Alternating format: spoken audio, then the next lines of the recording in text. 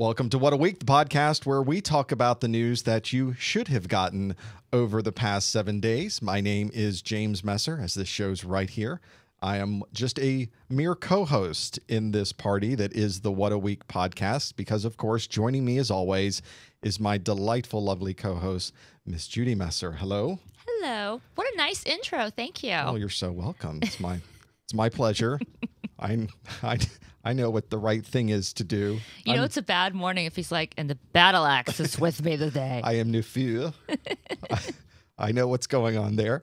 So it is now. I've got a nice week full of different stories we're going to talk about on this week's podcast. There are a lot of things that have gone on in the world and certain things that I want to go through that you just don't happen to see on the normal news shows. We see a lot with elections. We see a lot with natural disasters, but there's other news that goes on behind the scenes, and that's what we cover here on What a Week. Now, we've had our own little amazing, interesting things that have gone on this week. I was going to ask if you were going to talk about that. We had something like is it a nature type rescue thing going on? What in the world was that? Anybody who has children or who has had to watch children knows that moment when you hear, there's something, followed by, in the toilet, on the ceiling, crawling on the floor. You just stop for a minute. I'm always afraid it's going to be a roach. Like, don't ask me, children, because if there's a roach, you're on your own. Call the dog or something. Well, I can handle that part. So it started with, you have to come out here. There's something out here on the screen. On the patio. Yes, this was on the patio. Yes.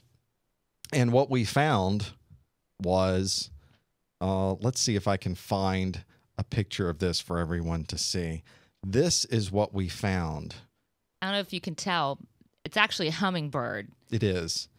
Poor little guy. In my hand. For some reason, he had come up to the screen, and his very long hummingbird beak had stuck through the screen and was caught. I mean, it was wedged. He was stuck on our screen. Could not get off. He was not coming out. He was crying. Yes. Poor little. It was so sad. And he was so tired. He wasn't even flopping around at that point. He was just kind of there exhausted on the screen. So I went over. We were doing the excavation, and I held him up. Yeah, you've got those are your hands holding that, because I don't know if I could. That's my French manicure. I don't know if I'd be able. That's not yours. That's not my. No, I have pink on this week. And you had to go get the surgical scissors. Yes, and fortunately, this is one of the benefits, by the way.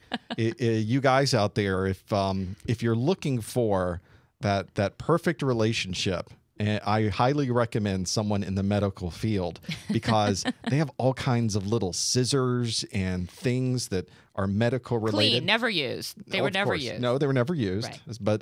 But they're nice. I keep them in my toolbox. So because they're so little and pointed, and they're very precise. So of course I grab the scissors. You've got now the poor little guy, and he's trying to struggle now because people are holding on to him. Right, but we're going to eat him. He's stuck. He's not going anywhere. So I start cutting, around the beak. That wasn't helping. That wasn't loosening things up. That wasn't working. And his beak, I tried just pushing on the beak. It's a very soft little beak. It's. I thought it would be this hard thing. It's like the size of a needle. It's so small. It is. It's not hard like that. It was almost like plastic. Right. Where it was very malleable. It's very bendable. So I tried, just barely pushing on it, and that wasn't going to work. I was going to break the beak. So ultimately, that's a good example that you've got him turned to the side. So I got just enough room to get one of the edges of the scissors in there, like a heart surgeon. And if you can see these hands, these are not and of course, heart surgeon hands. You have myself and all the children around you. Yes. Be careful. Daddy, don't hurt him. Like, no pressure. One's taking pictures.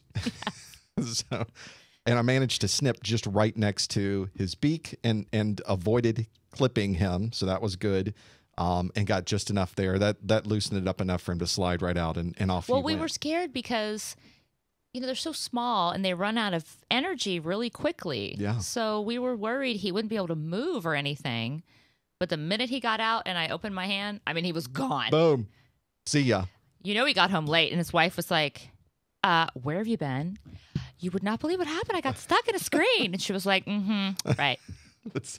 I try to use that one. It doesn't work very well. So the stuck in a screen excuse is gone for me now. I've got to come up with something But else. I guess I don't know if we have hummingbirds in Miami. I never saw one, Right. but when we came up here, everybody has hummingbirds around. Right. So we have a little feeder in the backyard, and we've seen them far away. We've tried to catch them on the camera. Yeah, we've set up cameras in slow-mo, and now my son has put some videos on YouTube that has them coming up to the feeder. It's such a small, it's like an inch and a half There's nothing. long. They're It's so just tiny. the tiniest little bird. It was beautiful. So I was glad he was okay. Well, that was our very exciting what a week news. I don't like being part of the news, but that one's a little odd. You don't run into that every day. And it's odd that I was even home to see that one. So And thank God it was not a roach. it was thank goodness it was not a roach. So in the same vein of working with animals and looking at things in nature around us, I thought I would start our stories this week with What a Fish. And this is a story from Boing Boing, boingboing.net. Make this so you can see the entire URL here. There is at the Smithsonian Museum of Natural History, they have a new exhibit up that is all about X-rays of fish. Why? because it's fascinating. Okay. Because it's But I mean, is it like an evolutionary reason so we can get a better idea of how we evolved from fishes or what have you? well, the fishes that they have up and what they're doing with them is it sounds just kind of boring, but fishes have such very interesting bone structures. They're very tiny bones, and all of them are so different in how they've gone. I guess there is an evolutionary type study that can be done. That's a fascinating picture. It is. It's amazing. And there is not just the in real life exhibits you can go to at the Smithsonian to see this, but of course online there is a section in the Encyclopedia of Life that has all of these X-rays of the fish. So Look you at can that. Yeah, absolutely. So you can find some of these. Okay, what is that? That of course is I have no idea. Looks like a eel or something. It is the something. It is a Euphrasis Elis longus. Yes. It is a thing. Somebody said it's a hammerhead eel. It kind of looks like that. It does. Little hammer. And they've got others in here as well. I just sort of picked the first one that was there. How did they do this? I mean, it's not like they put the fishy up on the x-ray table. Well, first you have to find out if the fish has insurance, and then you take them over to the x-ray place. Are you wearing any metal? It's cold. They don't have it's not carpeted at all. You have to get up on there, and they ask them, please hold still. They're like, I can't breathe. Yes, I understand, but you need to hold still. And then they take his x-ray. I have no idea how they did all of this. We had a fish when we were little called a glass fish. What's a glass fish? It was completely see-through. Okay. You could see I think I've seen those before. all Sure. of it, yes. Yep. Makes sense. So I found that a fascinating thing. I was one of those things where I start going through, and all the pictures are so unique that you end up Look going. at that one. Do you see that one that had like a beak? Well, I did not see that one that had. Scroll down. That one right there. You see that? I do see that one. What is that? That, of course, is the Atrastosteus tropicus. Why don't they put the real words, the real names of these things? A garfish. I don't. What? But that's really neat. It's quite remarkable what they were able to do with these, and they're out on Flickr, so you can get them on Flickr and see the whole thing and really get a feel of the detail they got with these X-rays. It's quite remarkable to see that. And I just thought that was an interesting one because I started clicking and clicking and clicking and clicking. Yeah, they're clicking. really fascinating when you start going through them. They are. I think one of the things that I was going through this week, I tend to have these themes that come up over and over and over again. And it seems like I was getting a lot of nature stuff this week. So somehow in the big picture of the universe communicating to me with the hummingbird somehow came back to that. And I thought that was an interesting one. You're one with nature this I wouldn't week. go that That's far. nice. That's really pushing it a bit. But there you go, nonetheless, seeing all of those X-rays that are there. Our next story this week is what an angry red spot. And we're talking specifically about the zit I got on my I was gonna say on my nose earlier. I don't know where this is going. No, this is about the sun. This week, their solar flares have really started up. I've been hearing a lot about this. Solar flares, of course, the sunspot cycle is an about 11-year cycle that goes from very minimal sunspots to very, very busy sunspots and then back down again. And it's been tracked over very, very, very long periods of time to have about that cycle of the sun. Nobody knows exactly what causes this cyclical sunspot and these types of flares to occur. But are we in a bad one now? We're just starting. We're almost at the peak. The peak will be in 2013, is the estimate. And that's when things really get bad. And for people who are into amateur radio, this is a big concern. Of course, anybody who's doing any type of communication wirelessly, this is a concern, because when the flares hit, there are certain frequencies that you just can't use. You can't hear anything. The entire atmosphere is on fire. It is all crackly, and you can't get any communication back and forth. So usually in the periods where there's a low number of sunspots, the amateur radio operators love this because they can communicate over long distances and it's silent. You don't have any noise from the sun. And when it's very, very busy, you have a lot of noise from the sun. And what they're starting to get are some fantastic pictures of some of these spots. Now, this one was caught this week, a big one in active region 1429. Just an amazing amount of activity on the sun. That's amazing they can get these pictures. It is. And there was a really interesting picture here that they have of the entire sun. So you can see the very busy, dark sunspot regions of it. That. Now there's this big flare that's up near the top of the sun. You see that one? Mm-hmm. That flare itself on the sun is the same distance as it is between the sun and the earth. The length of that flare. That's correct. So they have some text here that's about 400,000 kilometers, 240,000 miles.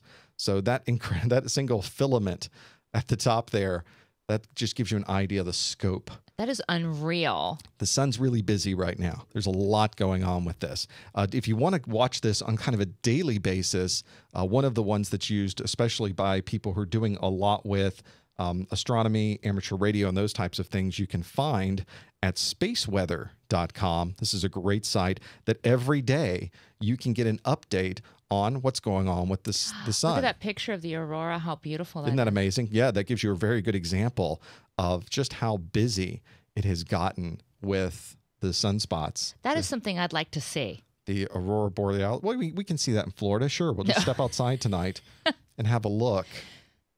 But they say when it gets more active like that, you do see them a lot more to the south. That's right. You can even come as far as, in some cases, South Carolina, sometimes Georgia, if it's very, very active. That would just be amazing to see. Well, we'll go visit your people in Canada and go see what's up with them. Hey, everybody. That's right.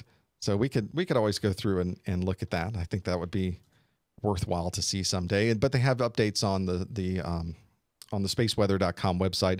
The solar wind, of course, it's busy today. It's 661.7 kilometers per second on the solar wind, with, of course, a density. It's such a massive scale. It's really hard to even, get a concept of it.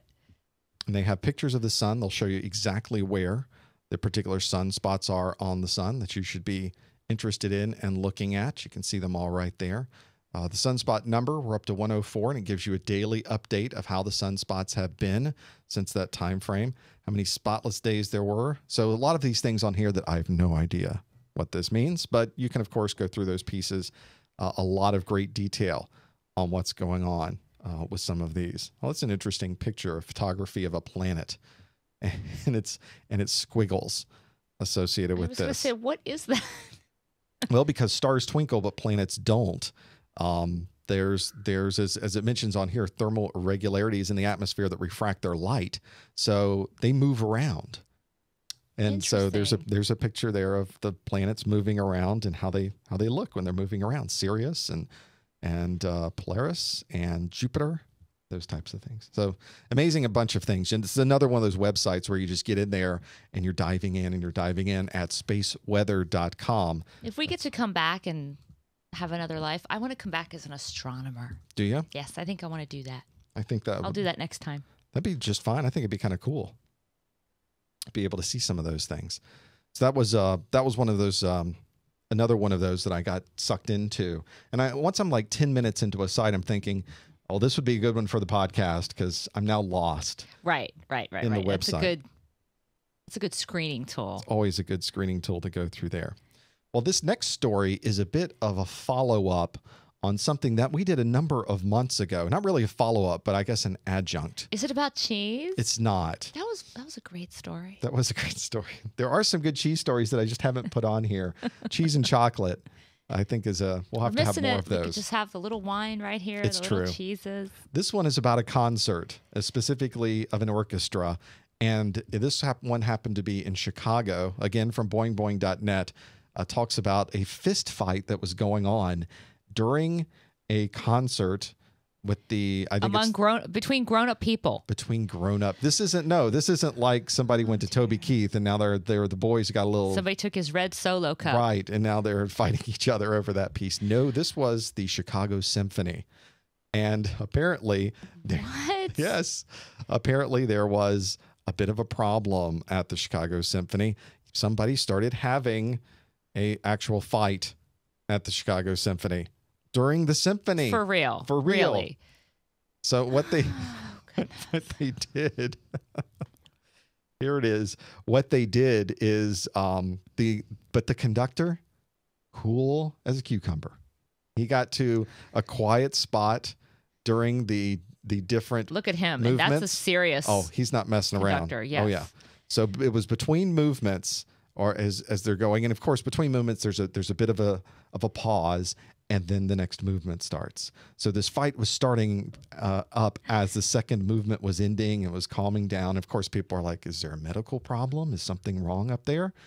And the conductor Riccardo Muti looked over to, I think they were in like a section that was up in this private booth area, and shot them a look, and then turned around and began the next movement. If that's the look like your dad would give you in Yes. church when you were kicking the seat in front of you, that means you had better stop right now. The victim had a cut on his forehead. The other guy got out of there before the police arrived. See ya. Wouldn't want to be. What were they fighting about? Well, one person obviously was complaining that the second movement lacked the emotion of the New York Symphony, and that person said, "Oh no, it didn't. No, it didn't." Chicago, New York, Chicago, New York. And so, and our pizza's better. No, it isn't. I think And it was really about pizza. That was the Could have been. final insult. Our pizza's better than yours. Boom. I said, "We're going to throw down. I shall strike you in the nose." And That's just appalling. That's terrible. Tengu9 in the chat room properly asks, "Do they sell liquor at these?" Yeah, I think they cut you off at, "Ladies and gentlemen, we will cease distributing alcoholic beverages after the second movement." Because this always happens, doesn't it? You try to go to a nice concert. You're What's dressed going up, you're in on? your It's tie. like, did your mother not teach you? Don't fist fight. Now, I opera. travel a lot. I'm in airports a lot with the people that apparently also go to a number of these events. Yeah, they would. I can imagine a fight in an airport is completely. Airports are just bad. Just a bad place. It's just everybody's going down the drain at the airport. It's a de-evolution that's taking place amongst us. Well, I can't imagine at a concert there would be that level of de-evolution, but apparently, yeah, they're kind of scrappy. Now, if you remember, there was a story we did a few months ago of a guy's cell phone going off. Right. And it kept going and going and going, and he didn't even realize it. There was a big apology At that he least did. that was an accident. Yeah, it was an honest mistake. Right. This not so much. I wondered if the story was going like his phone went off and the guy next to him got after him. Well, now we'll know because he booked it out of there, and now we'll never have an idea He's of what out went there on at with that. large. He is out there and doing it. So I thought, well, yes, and perhaps we're going to keep here at What a Week. We will keep an eye on this horrible trend. Yes. Call us. of Tell us the story. Give us the exclusive. of symphonic ne'er-do-wells. Why I chose to get physical at the opera. We would like to hear from you. Well, as if that wasn't enough, people getting angry and beating up on each other, I saw this interesting story that was about the work week this week. And what I found interesting about it is that the story was that if we all went back to a 40-hour work week, Right. we would be much more productive. I agree with that. I totally agree. This was a well thought out and well documented story with like real numbers. This wasn't like an opinionated, I think it would be better if we did it. This Right. was somebody who went back and looked at traditionally where we started with the 40-hour work week, where that came from, how we managed to get to a 60-hour work week or more Right. in some cases. And that's just become the expectation. Exactly. You're a slacker if Why? you do less. Right. We're going to need you to come in on Saturday. Mm-mm. Yeah. No. This story goes through, it's quite extensive, and this is from alternet.org. A lot of good things going on there. And one of the things they talk about is how they came up with this 40-hour work week. So it used to be this that it's really the unions that pushed for this when we were doing in this country and in Europe to some degree, a lot of work that was very industrial. You know, after 8 hours doing that, You're just exhausted. you're spent. You can't do anything else. So you had to be cut off somewhere, and the unions really pushed for that 40-hour work week. Well, then we moved into a more upper white-collar knowledge type jobs where you're sitting at a desk, you're providing some type of medical services, you're working on computer systems, you're working on whatever it is. And people said, well, you're not working hard now. You can do more. You can do 10-hour weeks. Right. You're not 10-hour sweating. days. You're not carrying Right. bricks. You're not cutting things. You can do 12-hour days. You can do a lot more with this. But it turns out that's not actually the case. Because you're working hard. Because you're working hard. And it was a set of researches that were done, research by the Business Roundtable in the 1980s said that you could get short-term gains from going to like 60 or 70-hour weeks. Maybe there was a big project, there's a big push, but when you do more than that, people are spent. And actually what they found is 6 hours is really your optimal time. After 6 hours, it's all downhill from there. Right. Because you're starting to get tired. Yep.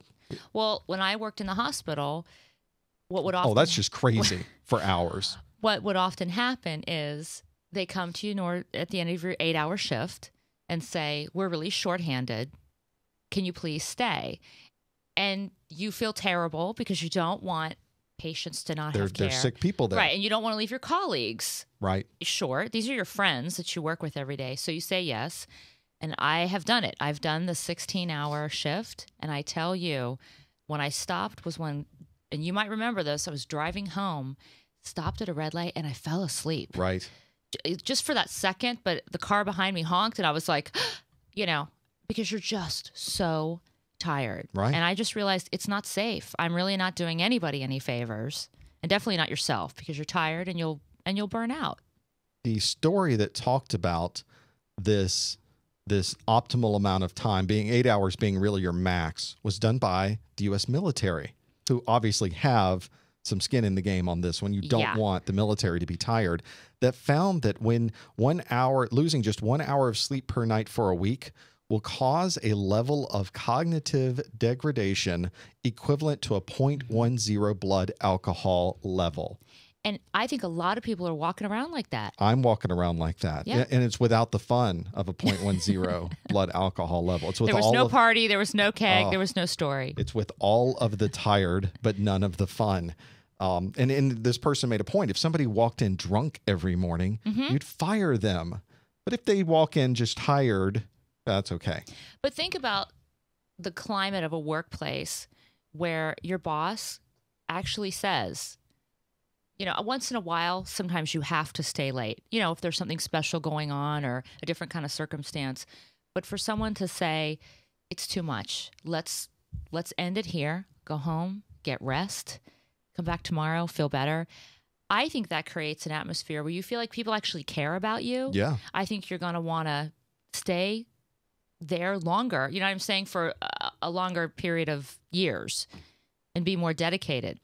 Because when somebody just drives you into the ground, you're not going to want to stick around. And in the chat room, we're seeing this. This PFP Fits Texas, I think that's probably close to what it is. It says in the Navy, we had 12 on, 12 off, 7 days a week. If we in Iraq worked 70, 80 hours a week, someone else said. So it's not uncommon, which is exactly why this particular story was on the web. This is now normal for everybody, not just military, not just people in knowledge type jobs, not just people in hospitals. Hospitals are crazy with doctors working 24-hour shifts. Right. It's wrong. I don't want that doctor. No, you don't. Nobody wants that doctor. No, and yet don't. there they are. Extremely common. to see those types of things. But people feel like they have to do that in order to keep a job. Yep. Yep, that's the thing. So the question at the end of this study, and you can see I'm scrolling and scrolling and scrolling for those of you that have the video podcast or that aren't listening on the MP3, is saying, how do we get back to a 40-hour week? And of course, that's the problem, is that how are you supposed to now change this societal expectation and organizational expectation of that piece? But this is the beauty of a free market society, is the beauty of capitalism. Though, if a company establishes that, like, this is how we're going to treat the people that work here, this is our boundary, we want you to be productive, happy, safe, everybody's going to want to go there. That's right. If you're going to disregard people and not treat them well and not be respectful of their time, they're not going to stick around, and you'll eventually go under. That's right. I've told you a million times, I can always tell what kind of experience I'm going to have with a physician when I call the office. If the person on the phone is like, yeah, you know, you can tell nobody's happy. It's not going to be good. But when that person is like, sure, how can I help you? Let's see what we can do for you. You get the feeling that they're being treated well, and therefore they're going to treat you well. And that's the kind of place I like to support. When you look at that, I don't know if that's ever going to get back to a point where we're going to be able to do that. I'll probably cut down to 100 hours a week. Maybe that's what I'll do. That'll be my part. I'll go from 120 to 100. But having it go farther than that seems almost impossible. I think has to really come again from not necessarily unions, but from the employees. No, it's 5 o'clock. Right. I'm leaving. They need to start saying, good day. No. You should have thought about that at 10 o'clock this morning when we had our meeting. But it's 5 o'clock. I'm gone. Talk to you later. And that's one of the things I think that people need to get better about their options. There's so many people I talk to that have no options. What am I going to do? I can't do that. They'll fire me. Fine, fire me. I'm going to go somewhere else. Right. That's really the benefit. Well, let's from that. How many hours are you going to work a week? From that work side, let's jump to the play side. This was a story that I found. What a game of tag! Game of tag. What could be more fun than a game of tag? And this is from tag-challenge.com. Have you seen this? I have never heard of this. That guy looks like a bandit. He is. He's the suspect. He's the Okay. bad guy. Let's go to the tag-challenge.com website. That website is one that is set up where on March 31st, because today is March 17th, isn't it? It's St. Patrick's Day. St. Patrick's Day. Yes. I was going to say it's the Green Day. No, that's a different thing. That's a band. It's a band. This is this is something happening on the 31st, and it's only in certain cities. So sorry, Topeka. It's only in Washington, New York City, London. Are we chasing thieves? What is Stockholm, this game? and Bratislava. That's in Slovakia. Oh, that's awesome. And I only know that because I read it. This is a tag. There are bad guys in those cities, walking around in those bad cities. guys? They're fake bad guys. Oh, okay. This is a study to see, and this is really put together by a number of law enforcement organizations, government organizations, and really private citizens that have said, what if suddenly worldwide we had a manhunt? Could you really find somebody using the net? Using people. Now, are they dressed like that? Are they wearing a little Lone Ranger mask and carrying a bag that has a $sign on it? No, they're not. Do they yell out, "You can't catch me, coppers"? Not gonna get me. See, much too fast for you, coppers. See, because that would be easy. So you're saying they're dressed normally, but their picture's been distributed. Yes. Okay. And you'll have an image. You'll be able to see this. And the deal is, if you can photograph the bad guy, upload the picture, and that's him, get $5,000. So there's a real reward. They have that game here. It's a fake guy, but a real reward. Well, we can go. Let's hop on a plane. We'll go to Washington, D.C. and hunt for the bad guy. Okay. You know, we can find him somewhere. All of the information you'll need about the contest itself is on tag-challenge.com. The idea is that there are jewel thieves that have now stolen the diamond, and they're somewhere. It's the world's third most expensive jewel, the Adley diamond, from the Overholt showroom in D.C. And now they're in 5 different cities. You got to go find them. They should do something like this at Disney World. Wouldn't that be fun?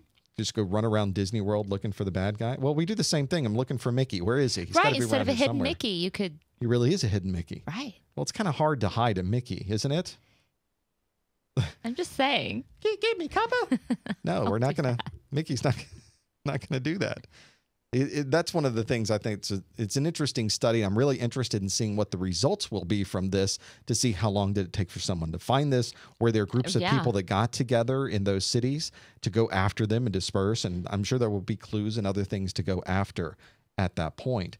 But what an interesting study to see. If I were in law enforcement, I would be very interested in that. Oh, yes. And that's why if you go to the Tag Challenge website at the bottom is an about, you can see the U.S. Embassy, the Institute of International Education is part of this, Department of State, U.S. Department of State, the U.S. Embassy in Prague. There's a lot going on here with organizations that are trying to find out, is it even possible to find the bad guys this way? So maybe we can do this. Maybe we don't need cameras everywhere on every corner. And I think the answer is yes. Because look, a little video goes viral. Yeah. I mean, and it's seen by millions and millions of people. I think you could definitely do that. Find the jewel thief. Especially if there's a, reward involved. I'll take the cash money, baby. I'll take the money. More than happy to. It's one of those things that once you start getting a bunch of people, that maybe you get your posse together. Now you're running all over the place trying to find the bad guys. It'd be interesting to see what they're able to do once they find them. That would just be fun. Can't wait to hear that story. Well, that comes to the end of another week's worth of What a Week news. Of course, if you'd like to see other weeks and, of course, follow us on what we are doing, you can visit our website at whataweekpodcast.com. You can, of course, join us every Saturday morning at 11:30 Eastern Time, where we stream this live over the net and talk to our chat room and get feedback from you. So you're welcome to join us live. Of course, you can follow us on Twitter, where I announce that we are going live. On Twitter, my handle is whatweek. You can find us there. And if you'd like to contact me directly, you can go to James at What a Week Podcast. We also have a Facebook page at facebook.com/whataweek. You can always see what's going on there as well. And I also will announce there when we're doing things live. You can, of course, go to iTunes as well. We've got links on our website for iTunes and RSS feeds. So if you'd like to have this just downloaded automatically so you can take us with you wherever you go, you can do that as well. Well, hopefully this week coming up is not going to be one where we're going to find more hummingbirds stuck in our screen. But I know, I hope not. I hope not too. Or any roaches. Well, I'll see if I can find a roach story for us next time. Well, and we'll go through those stories and many more next time. We'll see you next time on What a Week. Bye, everybody.